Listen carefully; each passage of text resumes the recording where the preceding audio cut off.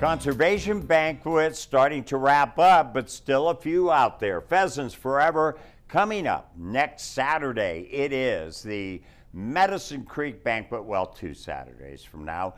Frontier County Fairgrounds, a location that is in Stockville.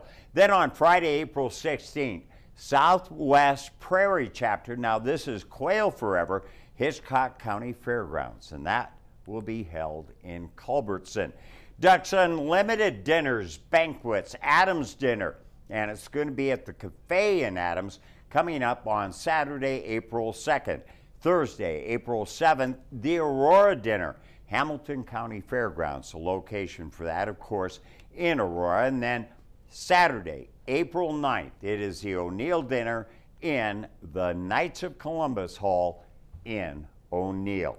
Well, it's time to talk fishing. Glen Elder, of course, the water temperature already starting to warm up in Kansas and elsewhere. One of the first things to take off, walleye.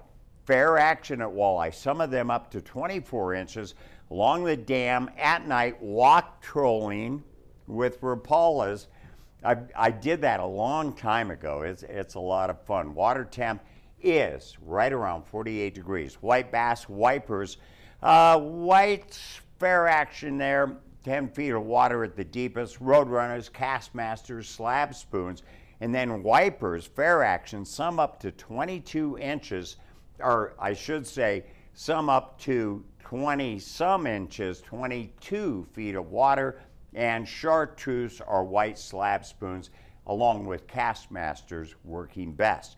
The crappie starting to take off, fair action, some up to 14 inches, deeper water using jigs and minnows, as is the favorite bait.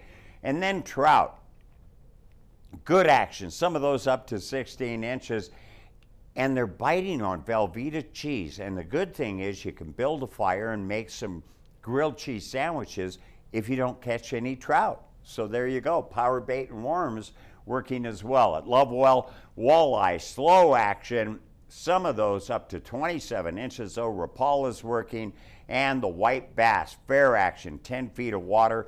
Wipers, also fair action, 20 feet of water, pretty much the same as Glen Elder baits, the Roadrunners, the Castmasters, and the slab spoons. A good action at Lovewell for crappie, up to 14 inches. Jigs and minnows and bobber, the Marina Slips and Cedar Point, a couple of the locations you may want to try. Well, that is the Outdoor Files for this week. Check out these sites along with Kansas Wildlife and Parks at this website on the bottom. And that is the Outdoor Files. Join me again next week. Sarah, back to you.